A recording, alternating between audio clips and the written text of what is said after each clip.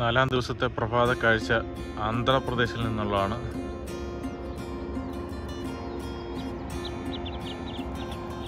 ഒരു 6:30 ഒരു ചായ കിട്ടുന്നത്.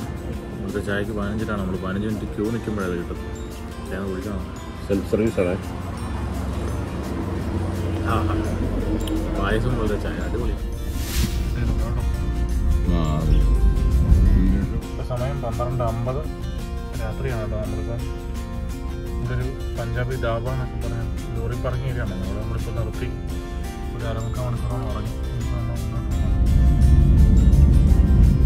അടുത്തൊരു ടോൾ ബൂത്ത് എത്തുകയാണ്. മൊത്തം ബോർഡുകൾ റേറ്റ് പുതുക്കി പരിഷ്കരിച്ച് വെച്ചിരുന്നില്ല. എല്ലാത്തിലും വായിച്ചു കളഞ്ഞേക്കാം. എത്ര റേറ്റ് പറഞ്ഞാൽ നമ്മളതിനകത്ത് 275 കൂടെ ബാലൻസ് ഉണ്ടോ. ഇവിടെ പോകുന്നപ്പോൾ 1500 രൂപ ഫാസ്റ്റാഗിൽ ഇട്ടിട്ട് പോകുന്നതാണ്. തീരുന്ന ഭാഗമാണ്. ഇപ്പം എങ്ങനെയാണെന്ന് അറിയത്തില്ല. ആർക്കറിയാൻ പറയുന്ന കാര്യം കൊടുക്കാന്നുള്ളതല്ലോ. നമ്മൾ തിരിച്ചു പോകേണ്ട ഗതികളാണ് വരുന്നത്. സമയം 12:54 രാത്രിയാണ്. ഇപ്പം എനിക്ക് റീച്ച് അറിയാൻ പറ്റില്ല.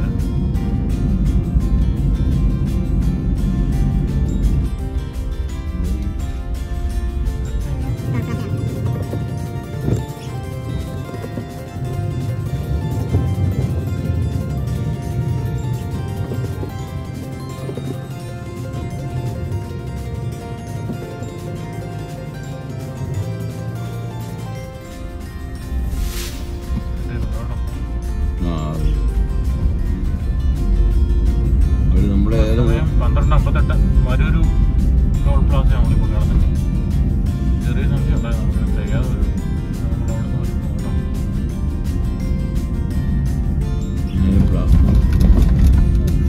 ടോൾ പ്ലാസൊക്കെ നമുക്ക് റൂമൊക്കെ എടുത്തിരുന്നൊക്കെയാണോ പറയുന്നത്. ഹൈദരാബാദിലോട്ട് പോകുന്ന വഴിക്ക് ഇങ്ങനെ ഒരു കാഴ്ച കണ്ട് നിർത്തുകയാണ്. അവിടെ വലിയൊരു 3-4 കുതിരകളെ കെട്ടിയ ഒരു രഥം പോലെ ഒരു വലിയ കെട്ടിടം. അതെന്നാന്നറിയാൻ വേണ്ടി വണ്ടി നിർത്തി അടുത്തോട്ട് പോവുക.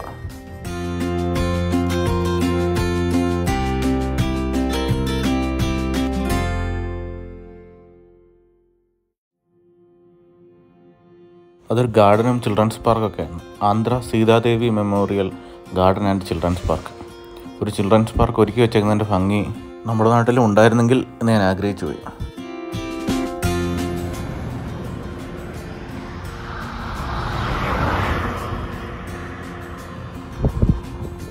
വീണ്ടും നമ്മൾ യാത്ര തുടരുകയാണ്. ഹൈദരാബാദിന് ഏകദേശം 325 കിലോമീറ്ററോട് കവർ ചെയ്യാനുണ്ട്.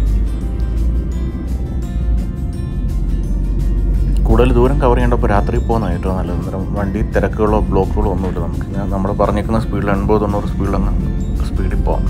പ്രത്യേകിച്ച് വഴിയോര കാഴ്ചകളൊന്നും കാണാനില്ലെന്ന് മാത്രമേ ഉള്ളൂ. നമുക്ക് അടുത്ത സ്ഥലത്തേക്ക് എത്തിപ്പെടാൻ പെട്ടെന്ന്.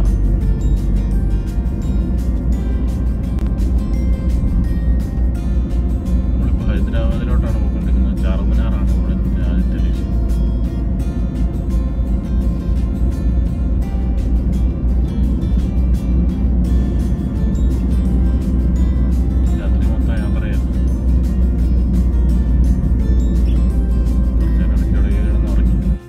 കാർ ലൈഫ് പോകുന്നവർ ശ്രദ്ധിക്കേണ്ടതെന്ന് പറയുന്നത് നമ്മളിങ്ങനെ വെളിച്ചം കാണുന്നിടത്തൊന്നും നിർത്തരുത്. കഴിയുന്ന ടോൾ പ്ലാസയുടെ അടുത്തോ അല്ലെങ്കിൽ പെട്രോൾ പമ്പിൻ്റെ അടുത്തൊക്കെ നിർത്താൻ പാടുള്ളൂ. ഇല്ലെങ്കിൽ കള്ളന്മാർ അതുപോലുള്ള ഇപ്പോൾ ട്രക്ക് വരുന്നവരാണെങ്കിൽ പോലും ലോറി ഗ്യാങ് ഒക്കെ ഉണ്ട് മോഷ്ടിക്കാനും. അല്ല നാട്ടുകാരാണെങ്കിലും കള്ളന്മാരുണ്ട്.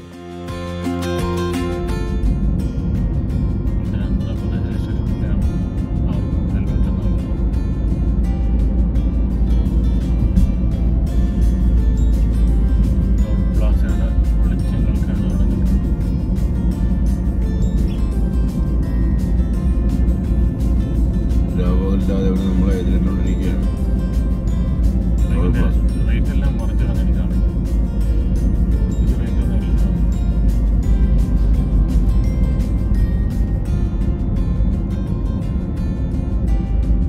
24 മണിക്കൂറും പമ്പ് പ്രവർത്തിക്കുന്ന പോലെ ടോൾ പ്ലാസയിൽ നമ്മളെ കാത്ത് ഇങ്ങനെ ഇരിക്കുകയാണ്. ഇപ്പം നമ്മൾ അടുത്ത ടോൾ പ്ലാസയിലോട്ട് എത്തിക്കൊണ്ടിരിക്കുകയാണ്. നമ്മുടെ ഫ്രണ്ടിലൊരു ബസ്സുണ്ട്. അതുകൊണ്ട് ഇച്ചിരി ഡിലേ വരാൻ സാധ്യതയുണ്ട്. നമ്മളിങ്ങനെ ബസ്സിൻ്റെ പുറകെ മന്ദം നീങ്ങാണ് കേട്ടോ. 24 മണിക്കൂറുണ്ട്. നമുക്കിപ്പോൾ ഓൺലൈനായിട്ടല്ല, ക്യാഷിൻ്റെ പരിപാടി ഇപ്പോൾ ഒരിടത്തും തന്നെ ഇല്ല. ക്യാഷ് ഫാസ്റ്റാഗ് ഇല്ലെങ്കിൽ തന്നെ ഡബിൾ പെനാൽറ്റിയാണ്. നമുക്ക് എത്രയാണോ റേറ്റ് അതിൻ്റെ ഇരട്ടി കൊടുക്കണം. ഇപ്പോൾ ഏപ്രിൽ 1 പരിഷ്കരിച്ചുകൊണ്ട് പുതിയ റേറ്റ് ഒരിടത്തും എഴുതിയിട്ടില്ല. അപ്പോൾ നമ്മൾ കൂടുതൽ ക്യാഷ് കരുതേണ്ടതായിട്ട് വരുന്നുണ്ട്. ഇപ്പോൾ ഒരു ആവറേജ് 150 രൂപ വരുന്നത്. ചിലയിടത്ത് 200 വരെയൊക്കെ ഉള്ളതായിട്ട് കേട്ടു.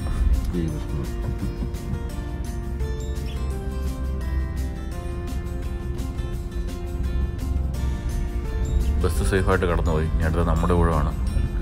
നമ്മുടെ ലെയിനിലേക്ക് ബാരിക്കേഡ് വന്നടഞ്ഞു. നേരെ അവിടെ റെഡ് സിഗ്നൽ കാണിക്കും. കാശ് കിട്ടുന്ന കിട്ടിക്കഴിഞ്ഞു ഇതാവും.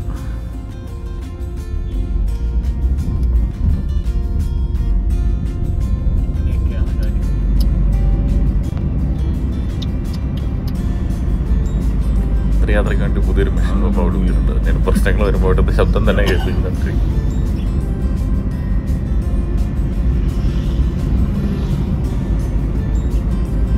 സുപ്രഭാതത്തിൽ വിജനമായ വീതിയിലൂടെയുള്ള യാത്ര കാഴ്ചകളിലേക്ക്.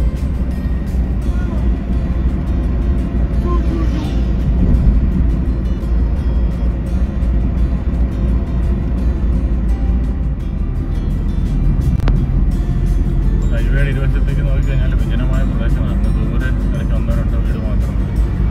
ഇവിടെ കേരളത്തിൽ അങ്ങനെയല്ല.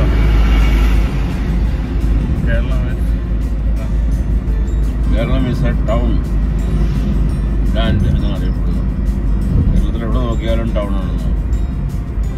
കേരളം കഴിഞ്ഞ് പുറത്തേക്ക് പോരുമ്പോൾ കിലോമീറ്റർ കഴിഞ്ഞതിന് ശേഷം അവിടെ ഒരു വീട് കാണുന്നത്.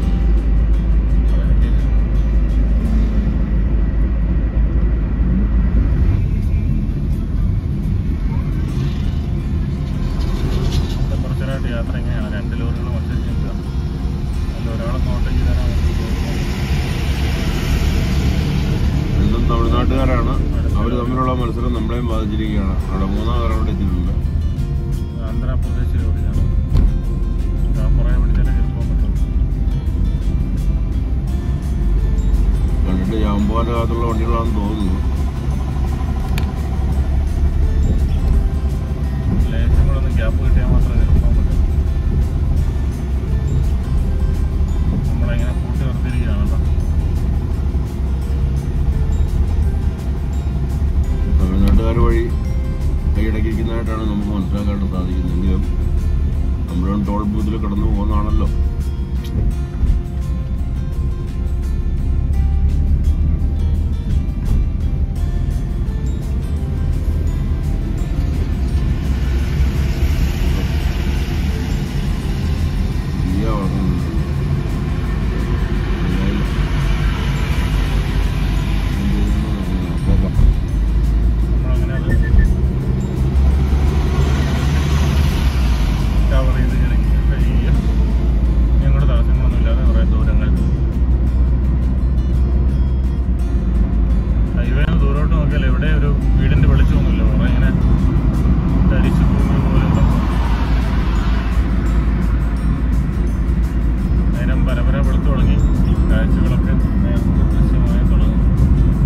കൊയ്ത്ത് കഴിഞ്ഞ പാടങ്ങളാവാം, അല്ലെങ്കിൽ കൊയ്യാൻ വേണ്ടി വിതയ്ക്കാൻ വേണ്ടിയുള്ള സ്ഥലങ്ങളാകാം. ഏതായാലും നമ്മുടെ ഹൈവേയുടെ ഇരുവശങ്ങളും രാജവീതികൾ വിജനമാണ്. ഏകാന്തതയിലൂടെയുള്ള യാത്ര.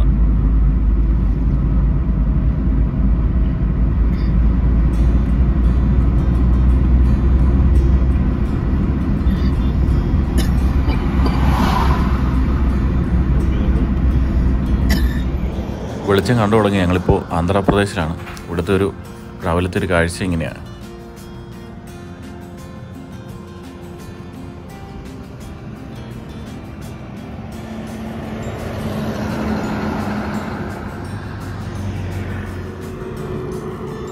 റോഡ് സൈഡൊക്കെ വളരെ വൃത്തിഹീനമായിട്ട് കിടക്കും.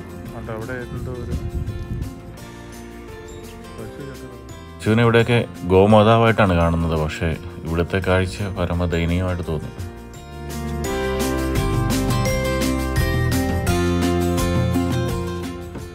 നാലാം ദിവസത്തെ പ്രഭാത കാഴ്ച ആന്ധ്രാപ്രദേശിൽ നിന്നുള്ളതാണ്.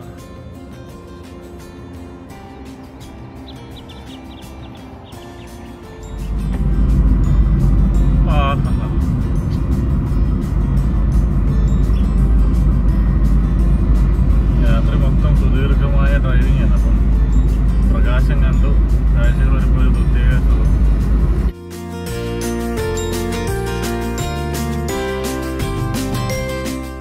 കാഴ്ചകൾക്ക് വലിയ വ്യത്യസ്തതയൊന്നുമില്ല. നീണ്ടു പരന്നു കിടക്കുന്ന ചുറ്റുവട്ടങ്ങൾ, അവിടെ ഇവിടെയായിട്ട് മരങ്ങൾ, ഇടയ്ക്ക് ഓരോ ടവറുകൾ, തുരുതുര വാഹനങ്ങൾ, അങ്ങനെ നമ്മുടെ യാത്ര മുന്നോട്ട് പോയിക്കൊണ്ടിരിക്കുകയാണ്.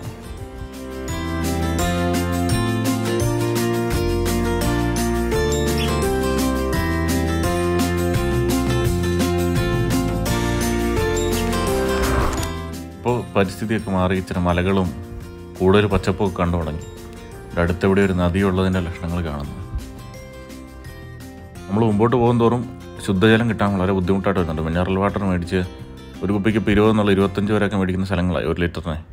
നമ്മളവിടെ കിണറ്റിൽ നിന്ന് കോരി കുളിക്കാൻ വേണ്ടി 10-40 ലിറ്റർ വെറുതെ കളയുന്നതിൻ്റെയൊക്കെ വില ഇവിടെ വരുമ്പോഴാണ് മനസ്സിലാകുന്നത്.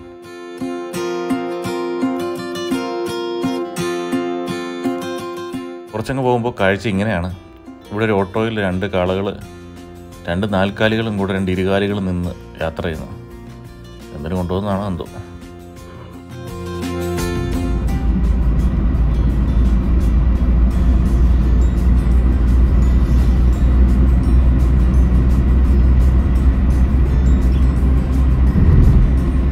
തികച്ചും വിജനമായ വഴിയോര കാഴ്ചകൾ നമ്മുടെ നാടിനെ അപേക്ഷിച്ച് വളരെ വ്യത്യസ്തമായ ഒരു കാഴ്ച അനുഭവത്തിലേക്ക്. നമ്മളിപ്പോൾ ഒരു ചായക്കട അന്വേഷിക്കാൻ വേണ്ടിയിട്ട് ഒരു 15-20 മിനിറ്റായി. നമ്മളിതൊരു അങ്ങനെ ഒരു സംഭവം കണ്ടില്ല. നമ്മുടെ നാട്ടിൻപുറത്താണെങ്കിൽ പലതരത്തിലും വലുപ്പത്തിലും ഉള്ള തട്ടുകടകൾ മുട്ടിന് കാണാനായിട്ട് സാധിക്കും. ഇവിടെ അങ്ങനെ സംഭവം ഉള്ളതായിട്ട് തോന്നുന്നു. കാരണം മനുഷ്യവാസം വളരെ കുറവാണ്. അതാവാം അതിൻ്റെ കാരണം എനിക്ക് തോന്നുന്നു. വീണ്ടും മുമ്പത്തെ പോലത്തെ ഒരു വണ്ടിയിൽ 2 കാളക്കൂറ്റന്മാരെ കൊണ്ട് പോകും.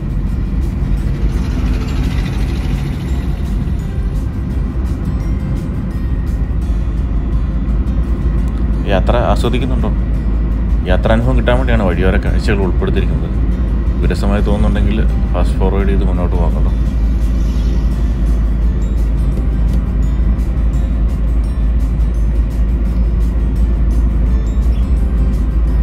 ഒരു പമ്പിൻ്റെ കാഴ്ചയാണ്. പമ്പിൻ്റെ അവിടെ രാത്രി പാർക്ക് ചെയ്യുന്ന ലോറികൾ, ഒരു ലോറി ഉറക്കമൊക്കെ മതിയാക്കി യാത്ര തുടരുകയാണ്. നമ്മളതിനെ പിന്തള്ളി മുന്നോട്ട് പോയിക്കൊണ്ടിരിക്കുന്നു.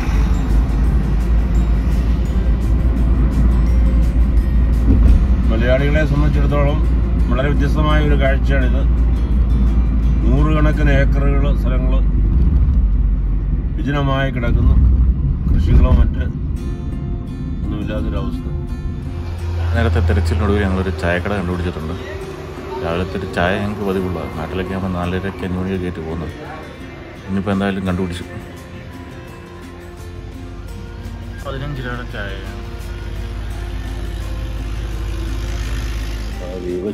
രാത്രി മൊത്തം ഡ്രൈവിംഗ് ആണ്. ഇപ്പോൾ നമ്മളിവിടെ എത്തി ആന്ധ്രാപ്രദേശിലാണ്. ഇവിടുന്ന് ധോണി വാട്ടർഫാൾസിലോട്ടൊക്കെയാണ് പോകുന്നത്. അവിടുത്തെ ഇപ്പോൾ ഏകദേശം അടുത്തെത്തിയിട്ടുണ്ട്.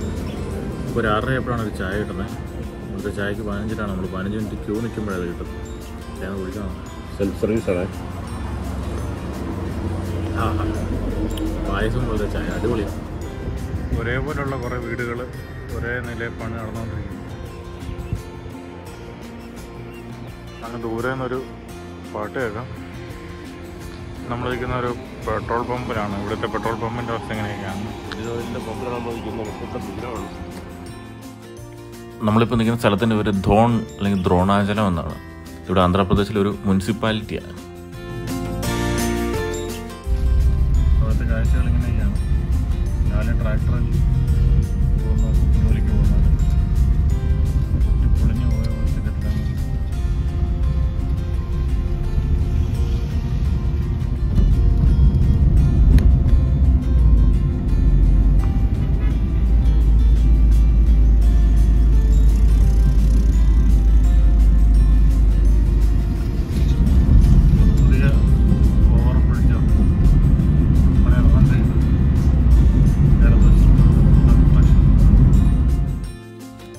ഇവിടുത്തെ കാഴ്ച ഇങ്ങനെയാണ്.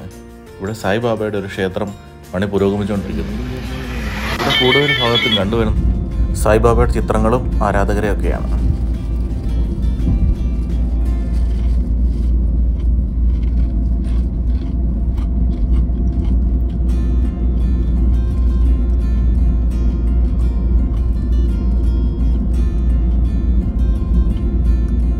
ദൂരത്തോളം 2 വശത്തും കൃഷിയിടങ്ങളാണ്.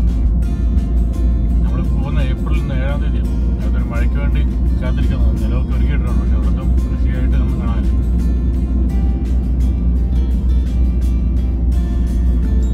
ഇവിടെ ഒരു ക്ഷേത്രവും ക്ഷേത്രത്തോട് ചേർന്ന് നോക്കത്താ ദൂരത്തോളം നിരത്തിയിട്ടിരിക്കുന്ന ചോളവും. ഇത് നമുക്ക് അത്ര സുപരിചിതമല്ലാത്തൊരു കാഴ്ചയാണ്.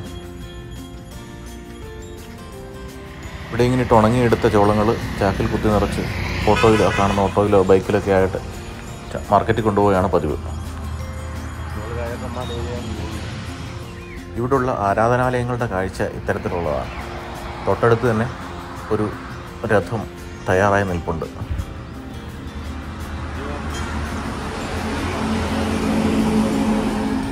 കുതിരകളോട് കുശലം പറഞ്ഞ് ഞങ്ങൾ യാത്ര തുടരുകയാണ്.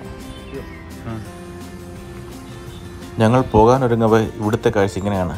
കുറേ കുട്ടികൾ ബാഗും തോളിലിട്ട് സ്കൂളിലേക്ക് നടന്നു പോകുന്നു.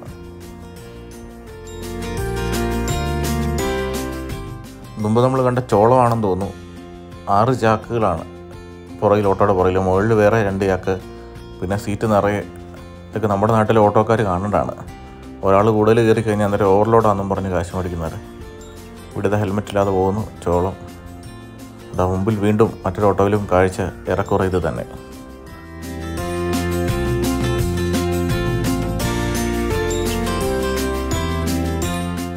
നമ്മൾ യാത്ര തുടർന്നുകൊണ്ടിരിക്കുകയാണ്. പെട്ടെന്ന് തന്നെ വഴിയുടെ രീതിയൊക്കെ മാറുന്നുണ്ട്. സൈഡിൽ നിന്ന് വരുന്ന ബൈക്കുകാരൊക്കെ ഒരു വഴിയിലേക്കാവുന്നു. നമ്മൾ ഇടത്തേക്ക് തിരിച്ചു വിട്ടു. ഇപ്പോൾ വഴി ഇടുങ്ങിയതാണ്. അവിടെ എല്ലായിടത്തും ഹൈവേയുടെ പണി പുരോഗമിച്ചുകൊണ്ടിരിക്കുന്നേ ഉള്ളൂ. ഇവിടെ ഇങ്ങനെ യാതൊരു നിയന്ത്രണമില്ലാതെ കയറി ഇറങ്ങി പോകുന്ന ബൈക്കുകൾ, കൂടുസായിട്ടുള്ള കട്ടർ നിറഞ്ഞ വഴികൾ, അങ്ങനെ.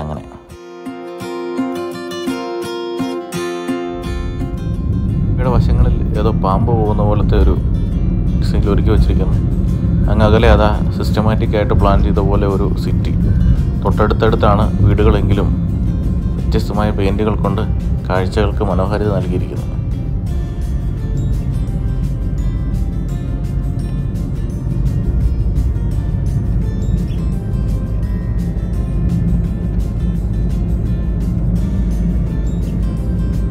അങ്ങനെ ആന്ധ്രാപ്രദേശിലെ ഒരു സാധാരണമായ നഗര കാഴ്ച നോക്കി ഞങ്ങളിങ്ങനെ ഇരിക്കുകയാണ്.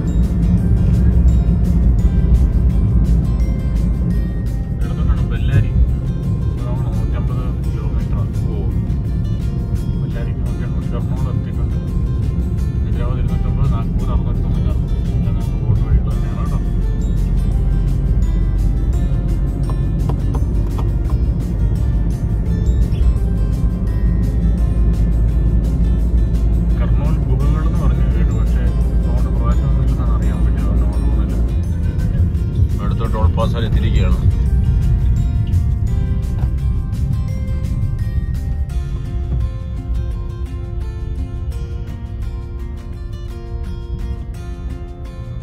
ടോൾ പ്ലാസ കടന്ന് എത്തി ഞങ്ങളെ കാത്തിരുന്ന കാഴ്ച ഇങ്ങനെ ഒന്നായിരുന്നു. ലോറിയിൽ വലിയ ടണൽ പോലെ. നമ്മളോട് ടോൾ പ്ലാസ കണ്ട് നിർത്തിയിട്ടിരുന്ന ലോറി പോലെ ഒന്ന് ഇത് റോഡിലൂടെ പോകുന്ന കാഴ്ചയാണ്. ഇതിൻ്റെ ഭീമാകാരത ഇങ്ങനെയുള്ള കാഴ്ചയിൽ നിന്ന് വ്യക്തമാകുന്നു. എണ്ണിയാൽ ഒതുങ്ങാത്ത രീതിയിലുള്ള ടയറുകൾ.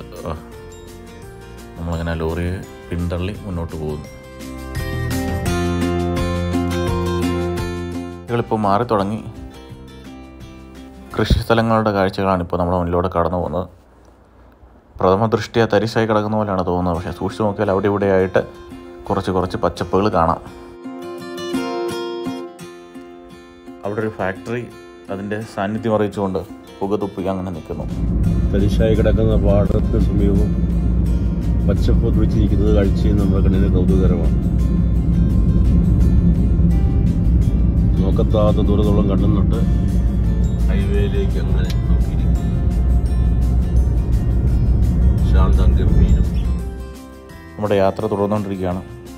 ദൂരങ്ങളെ പിന്നിലാക്കി നമ്മൾ മുന്നോട്ട് കുതിച്ചുകൊണ്ടിരിക്കുന്നു.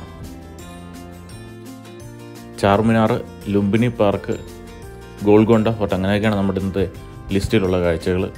റാമുജിറാവ് ഫിലിം സിറ്റിയിലോട്ട് പോകാൻ വരുന്നില്ലെന്ന് പറഞ്ഞുകൊണ്ട് ആ പ്ലാൻ വേണ്ടെന്ന് വെച്ചു.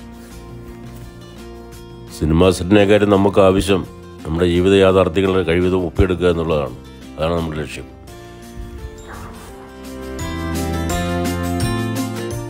നമുക്കെന്തായാലും യാത്ര തുടരാം. അധികം താമസിയാതെ തന്നെ നമ്മൾ നമ്മുടെ ലക്ഷ്യസ്ഥാനത്ത് എത്തിച്ചേരുന്നു. ഇന്നത്തെ സ്റ്റേ നമുക്ക് ഹൈദരാബാദിലാണ്. അവിടുന്ന് പിന്നെ പിറ്റേ ദിവസം രാവിലെ നമുക്ക് നാഗ്പൂരോട്ടാണ് പോകേണ്ടത്.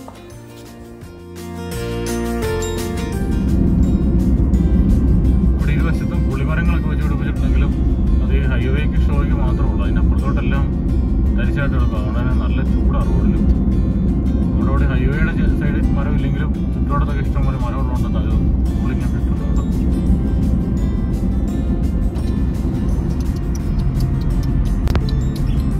ഡിവിയേഷൻ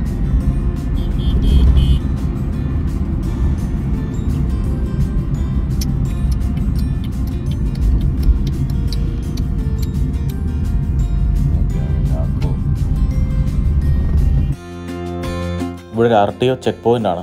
പ്രൈവറ്റ് വാഹനങ്ങൾക്ക് ചെക്കിങ്ങൊന്നുമില്ല. ലോറികളെല്ലാം ചെക്കിങ്ങിന് വേണ്ടി നിർത്തിയിട്ടിരിക്കുന്ന കാഴ്ചയാണ് ഇപ്പോൾ കണ്ടുകൊണ്ടിരിക്കുന്നത്. ഇവിടെ ഒരിടത്ത് ഇതാ ഒരാൾ വെള്ളം നനച്ചുകൊണ്ടിരിക്കുന്നത്. ഇവിടുത്തെ പൊടിപടലങ്ങളുടെ തീവ്രത നമുക്ക് മനസ്സിലാക്കാൻ ആ ചിത്രം ഉതകുന്നതാണ്.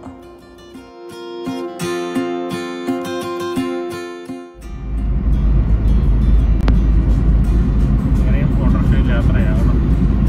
വാഹനത്തിനകത്ത് സ്ഥലമില്ലാത്തതിൻ്റെ പേരാണെന്ന് തോന്നുന്നു.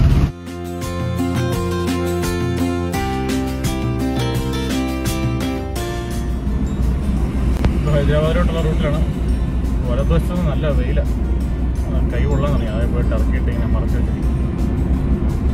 നമ്മുടെ അവിടുത്തെ അപേക്ഷിച്ച് നല്ല ചൂടാട്ടോ ഇവിടെ. നേരത്തെ മഴ പെയ്തിട്ടുമില്ല, ഉടനെ പെയ്യുന്ന ലക്ഷണവും കാണുന്നില്ല. ചിലപ്പോൾ നമ്മുടെ കേരളത്തിൽ നിന്ന് വന്നവിടെ ചിലപ്പോൾ ഇന്ന് വന്നവിടെ മഴ പെയ്യാനുള്ള സാധ്യത കാണുന്നുണ്ട്. നമ്മൾ തെലങ്കാനയിലോട്ട് പ്രവേശിച്ചു എന്ന് വിളിച്ചോതിക്കൊണ്ട് ഫ്രണ്ടിൽ ഒരു TSRTC ബസ് പോകുന്നുണ്ട്. Telangana state road transport corporation. നമ്മൾ വളരെ വേഗത്തിൽ അതിനോടൊപ്പം തന്നെ മുന്നോട്ട് നീങ്ങുകയാണ്.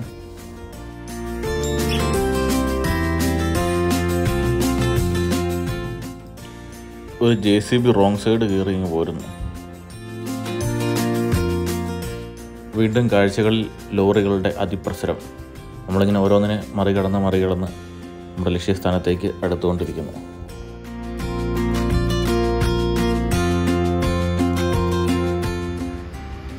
അവിടെ ഒരു ഗോതമ്പുപാടത്തെ വിളവെടുപ്പ് കഴിഞ്ഞിട്ട് അവിടെ തീയിടുന്ന കാഴ്ചയാണ് കാണുന്നത്.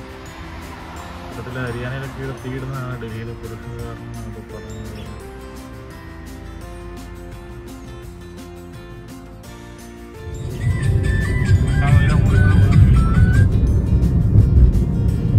നമ്മൾ പോകൊണ്ടിരിക്കുന്ന കൃഷ്ണ നദിയുടെ മുകളിലൂടെയാണ്.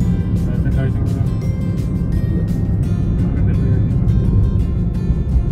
അപ്പോൾ അതിന് മുകളിലുള്ള പാലമാണ്. വണ്ടി നിർത്തിയിട്ടൊന്ന് എടുക്കാൻ പറ്റുമെന്ന് തോന്നുന്നില്ല. എവിടെയെങ്കിലും ഗ്യാപ്പോട്ടാണ് നമുക്ക് നിർത്തിയിട്ടെടുക്കാം. വണ്ടി നിർത്താനുള്ള സൗകര്യമില്ല. നമ്മൾ പാലത്തെ വഴി പോയിക്കൊണ്ടിരിക്കുകയാണ്. കൃഷ്ണ നദിയാണ് അടിഭാഗത്ത് കാണുന്നത്.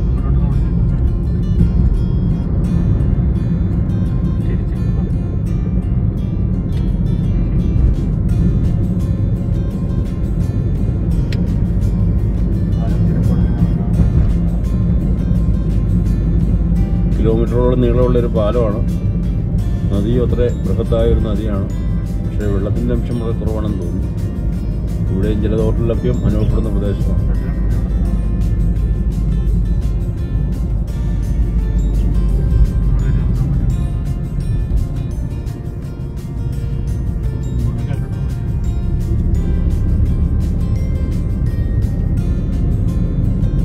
കൃഷ്ണാനദി ഷൂട്ട് ചെയ്യാൻ പറ്റാത്തതിന് നിരാശയിലിങ്ങനെ ഇരിക്കുമ്പം അതൊരു നല്ല കാഴ്ച. ഇടയിലും ആട്ടിൻപറ്റവും റോഡരികിലൂടെ നീങ്ങുന്നു.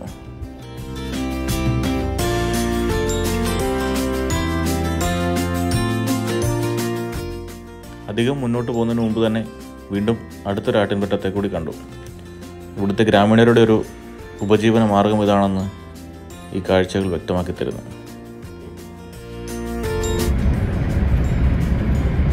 ഹൈദരാബാദിലേക്ക് നമ്മൾ അടുത്തുകൊണ്ടിരിക്കുകയാണ്. ഹൈവേ കൂടെ നമ്മൾ പോയിക്കൊണ്ടിരിക്കുന്നത്. NH44 right. How beautiful.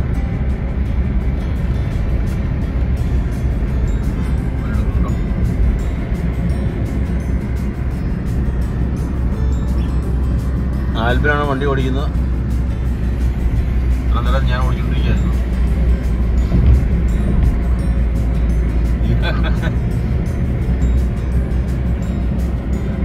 ഇവിടെ ഒരു ലോറിയുടെ ചേസസ് മാത്രം മുമ്പോട്ട് പോകുന്നു.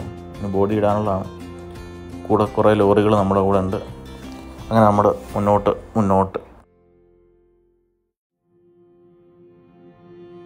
ഇവിടെയുള്ള വെയിറ്റിംഗ് ഷെഡുകളുടെ രൂപവും വ്യത്യസ്തമാണ്.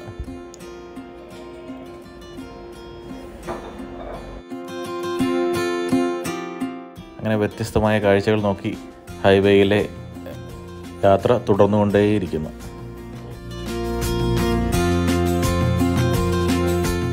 വീണ്ടും അത്തരത്തിലുള്ളൊരു ലോറിയുടെ കാഴ്ച. ഇതിവിടെ ഒരു പതിവ് കാഴ്ചയാണെന്ന് തോന്നുന്നു, പല പ്രാവശ്യമായിട്ട് കാണുന്നു. ഇത്തിരി വ്യക്തമായിട്ട് തന്നെ ഇതങ്ങ് ഷൂട്ട് ചെയ്യാൻ തീരുമാനിച്ചു.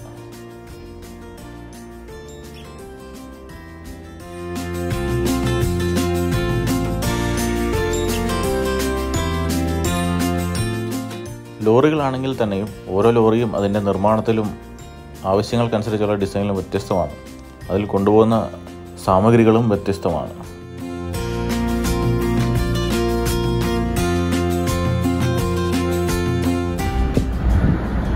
വഴിയോരങ്ങളിൽ പൂത്തൊലിഞ്ഞിരിക്കുന്ന പച്ചിലക്കാടുകൾ.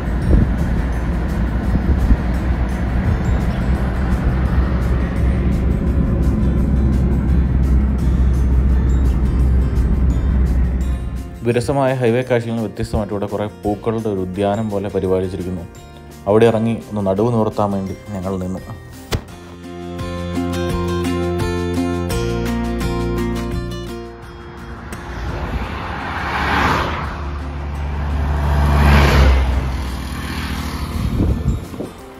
ഈ സമയം കഴിഞ്ഞ് നോക്കിയപ്പം ചുറ്റുവട്ടത്തെങ്ങും പപ്പായ കാണാനില്ല.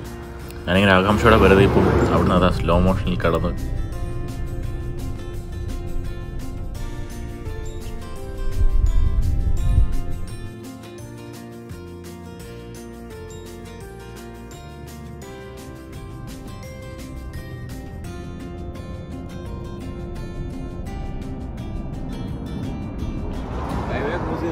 ഈ മഞ്ഞപ്പൂ നമ്മൾ ഹൈദരാബാദിന്റെ ഹൃദയഭാഗത്തേക്ക് എത്തിക്കൊണ്ടിരിക്കുകയാണ്.